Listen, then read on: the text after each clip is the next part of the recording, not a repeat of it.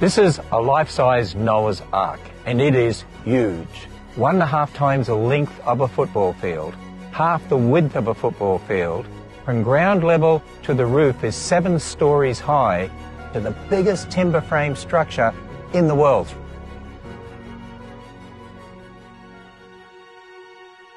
Just about everyone around the earth has heard of Noah and the ark and the flood.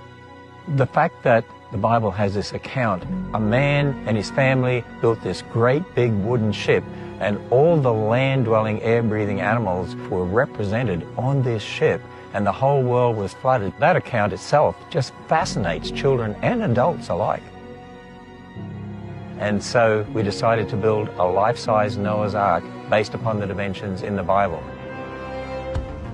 In 2010, Answers in Genesis began designing the Ark as a true timber frame structure. And we also met with Amish carpenters who were willing to come and build the wooden structure for us. In May of 2014, we actually kicked off the building of the Ark with a hammer and peg ceremony. In July 2015, the Amish carpenters began putting up the wooden structure.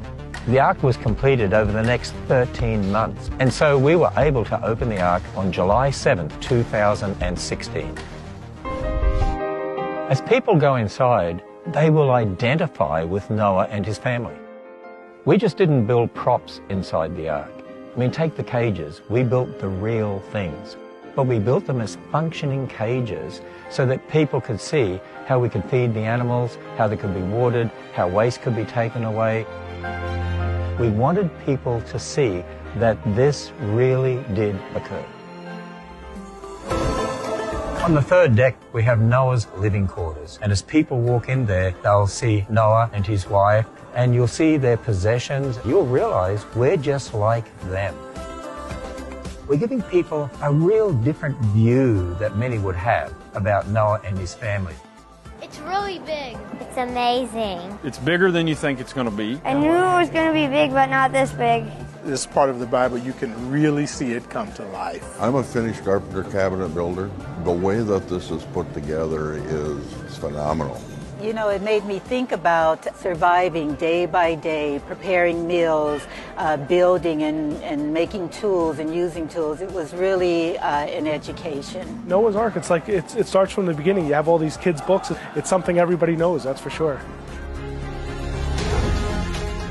We have a restaurant that's one of the biggest in America. We also have a zoo, and we even have activities like extreme zip lines. You can go 2,000 feet across the valleys.